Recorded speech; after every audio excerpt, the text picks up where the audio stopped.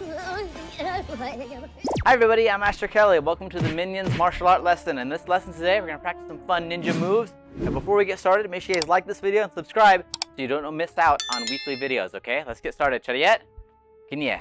Awesome. We're going to start with a warm-up. We're going to count to 5 in Korean. Repeat after me. I'm going to say Hana, 둘, 셋, 넷, 다섯. Good job. Awesome. Rotating arms. Ready? Hana, 둘, 셋, 넷, 다섯. Good job. Going the other way now. Hana, 둘, 셋, 넷, 다섯. Good. Awesome. All right. Reaching for your toes just like this. I'm going to say Hana, 둘, 셋, 넷, 다섯. Good. Nice. Now one more stretch. Feet apart like this. Arms crossed. Head down to the middle. Ready? Hana, 둘, 셋, 넷, 다섯. Good job, you guys. Awesome. All right. Shake out your hands. Shake out your legs. Awesome. All right. Chariot. Kinye. All right, you guys. Let's get started with the lesson today. Chariot. Awesome. All right. When I say fighting stance, right foot back, both ends up. Fighting stance. Awesome. Good. All right. Here's what we're going to do. We're going to practice this combination. We're going to go double jab to our right and then double jab to our left. Okay. So let's do that together. Ready? And double jab. Good. And double jab. Good. Good job. Double jab. Nice. Good work. Double jab. Good. Good. Again. Double jab. Good. 2 more times. Double jab.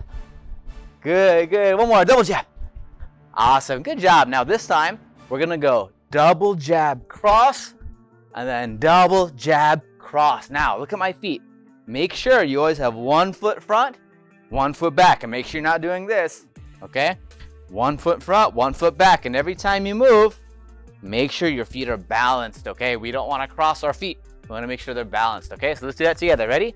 And double jab, cross. Good. And double jab, cross. Awesome. You look twice as good. You twist that back foot when you throw the right hand. Okay? And double jab, cross. Good. Double jab, cross. Good. 2 more. Double jab, cross. Again. Double jab, cross. Awesome. Good job, you guys. High five. All right, you guys ready to play a game? Awesome. All right, so here's what's going to happen. Some of the minions, they're going to throw bananas at us. Okay, now they love bananas, but they're going to start throwing them at us with their new machine that they invented. So here's what's going to happen. When they throw the banana, we're going to practice moving this way. And if they throw it this way, we're going to practice moving the other way. Okay, let's do that together. Hands up, fighting stance. All right, get ready. And move. Good, nice. And we're going to go back this way. Move. Good, awesome. Good job. Again, move. Good, good. And go. Good, good job. Go. Good, good. Go. Good. 2 more times. Go. Good. 1 more. Go. Awesome. Good job. Now this time we're going to practice upjin and hujin. I'm going to say upjin. Good. I'm going to say hujin. Okay, you might have learned this before in other lessons, but you're just going to practice. We're going to have our hands up like this, okay? And you can go ahead and turn like this way. So see, we're all facing this way. Good. Awesome. So when I say upjin, we're going to go this direction. When I say hujin, we're going to go back. Okay, now here's what we're going to do. This time, when we go upjin, we're going to throw a jab cross. And then when we go hujin, we're going to throw a jab cross. Okay, let's do that together. Let's do that 5 times. Ready? And upjin. Good. Hujin.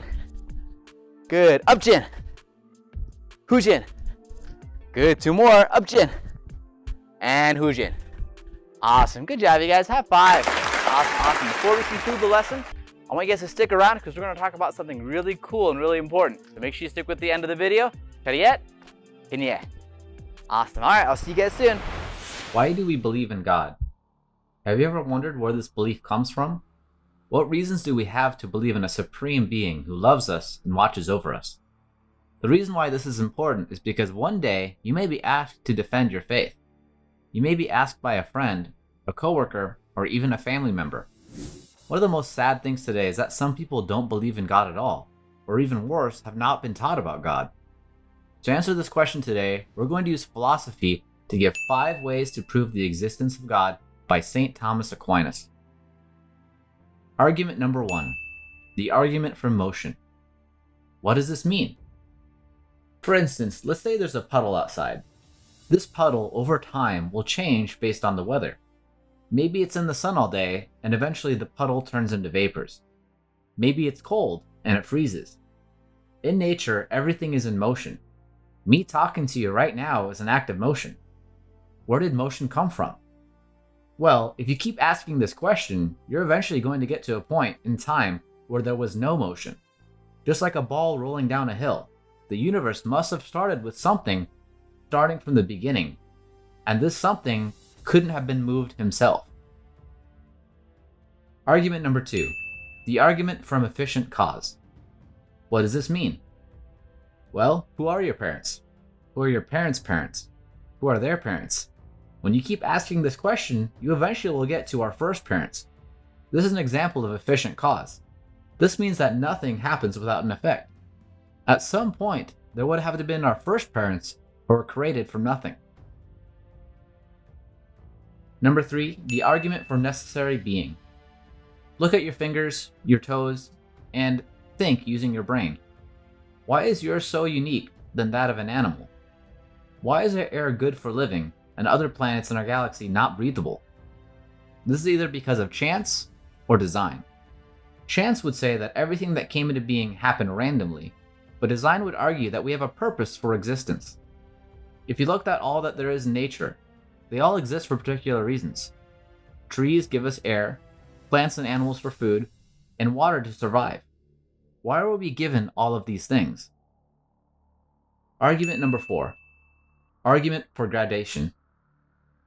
What this means is that if you look at some rocks, what do they have? They basically have a form and shape, but that's it. When you look at a tree, it also has form and shape, but also has life. It can provide oxygen. When you look at animals, they do have form and shape, but can also move and interact. When you look at humans, we can move and interact and think, and we occupy most of Earth. From this argument, this tells us that there must be a being better than us. Something that is beyond our physical nature, and that is likely perfectly good and powerful. Number 5, lastly, the argument from design. At the end of the day, things don't just exist for no reason. When you look at the sky, the animals in nature, and even the smallest cells in your body, they're all made for a purpose, an intelligent design. It's more reasonable to believe that an artist who paints used each color carefully and painted a wonderful picture, rather than simply just throw paint on the wall randomly and create the Sistine Chapel. Awesome job, you guys. All right, let's finish up the class today with the cool down. So I want everyone to go ahead, go down on one knee like this. We're gonna stretch out our hip, okay? So I'm gonna take your hand on your hip like this. I want you guys to go ahead and push yourself forward. Okay, now we're gonna count to 10 in Korean for pizza. For nice nod after me. I'm gonna say 하나, 둘, 셋, 넷, 다섯, 여섯, 일곱, 여덟, 아홉. Yeah, awesome. All right, now this time we're gonna take one foot. We're gonna pick up our knee just like this, and then we're gonna put our hands on the ground. Just keep ourselves stable, stretching out our quad muscle right here. Then we'll say 하나, 둘, 셋, 넷, 다섯, 여섯, 일곱, 여덟, 아홉. Yeah, awesome job, you guys. All right, now this time we're gonna stretch out this leg. Okay, stretching out our hamstring, reaching for your toes. So everyone together, everyone say 하나, 둘, 셋, 넷, 다섯, 여섯, 일곱, 여덟, 아홉. Yeah, good job, you guys. Awesome. Let's turn to the other side this time. Ready? Now we're gonna stretch our hip on this side. Good. Now make sure don't forget to breathe. Okay, ready? Everyone say 하나, 둘, 셋, 넷, 다섯, 여섯, 일곱, 여덟, 아홉. Yeah, good, nice. Now we're gonna take this foot, we're gonna stretch it out just like this. Good, awesome. All right, everyone together say 하나, 둘, 셋, 넷, 다섯, 여섯, 일곱, 여덟, 아홉. Yeah, awesome. All right, I'm keeping this leg straight, toes pointing up, stretching out our hamstring. Ready? Good. I'm leaning down, reaching for your toes.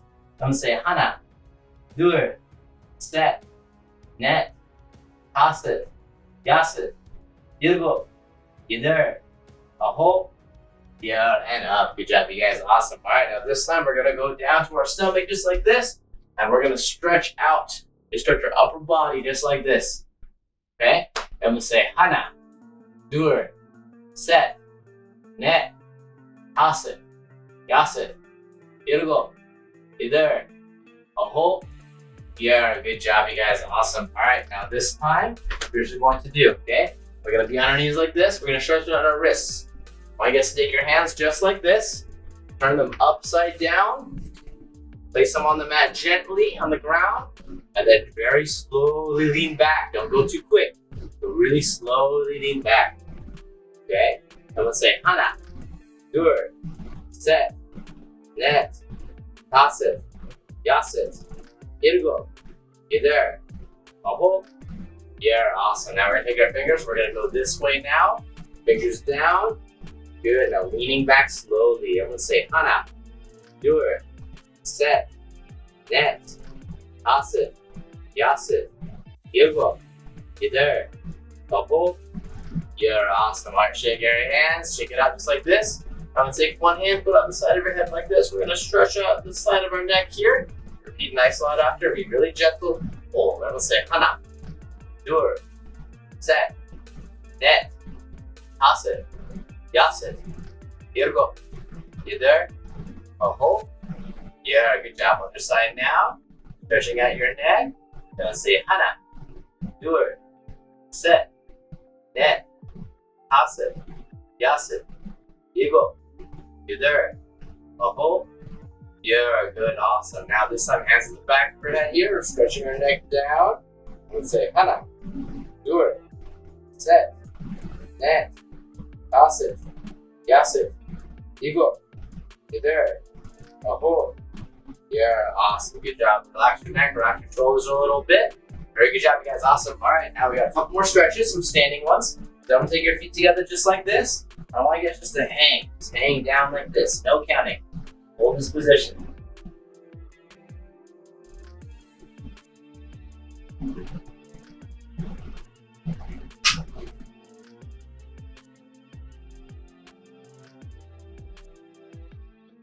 Good. 5 more seconds.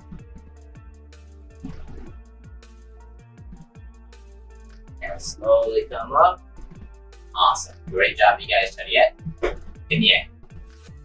Hi everybody, my name is Master Taylor Kelly. I'm the creator of Dojo Go, and today I'd like to introduce to you Dojo Go Comics, a complete series of martial arts inspired comic books and a future animated series for children. Our stories will focus on life lessons derived from martial arts that will teach the kids the values of hard work, discipline, overcoming obstacles, and being a force of good in this world through acts of virtue. The first issue of the Dojo Go comic universe, laying the groundwork for all future projects, will be called Dojo Go, The Book of Perseverance, Chapter 1. This story is about the origins of Dojo, where he comes from, and why the legendary Monkey King has chosen him to be next in line to get the Cosmic Belt.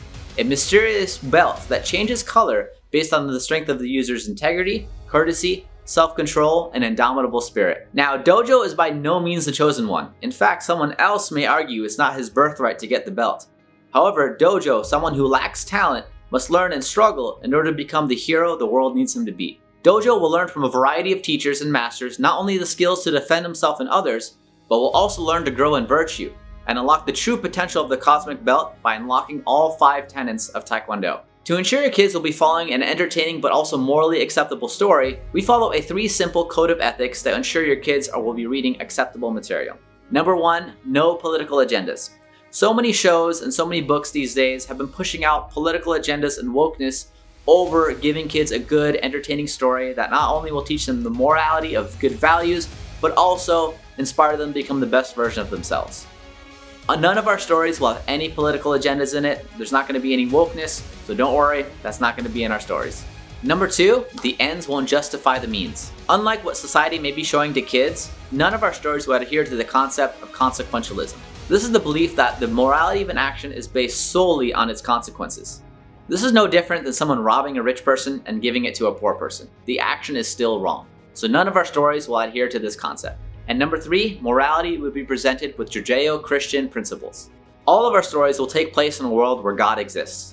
Not pagan or mythological gods, but the God of Abraham. Many stories today either try to exclude God completely or try to replace him with mythological gods or Eastern religions, or even worse, the demonic. But not our stories. Characters will acknowledge the existence of him, and the comic universe will be presented in a way where Christian Judeo principles are the foundation for society. Along the way, there will be some characters that have a hard time coming to terms with the supernatural. Our stories will present a realistic view of what it's like to be a person of faith in a secular world. The first series of comics will be a 10-part series covering the tenet of perseverance. Perseverance is one of the 5 tenets of Taekwondo, and one could argue that it stems from the cardinal virtue of fortitude. Fortitude is the moral virtue that ensures firmness in difficulty and constancy in the pursuit of something good. It strengthens the resolve to resist temptations and overcome obstacles in the moral life. The virtue of fortitude enables one to conquer fear, even the fear of death, to face trials and persecutions. This is a great lesson for kids to learn in a world today where fear is rampant in society. It is our hope that this series covering the tenet of perseverance will inspire kids to stand up for what's right and to not give up when things are difficult. As a supporter of our Kickstarter, you will not only get a signed exclusive cover of our comic book, but you'll also get a personal message from me as well as the author. Help us reach our goal to support a family-friendly, Christian morality-based, martial arts-inspired comic books for children.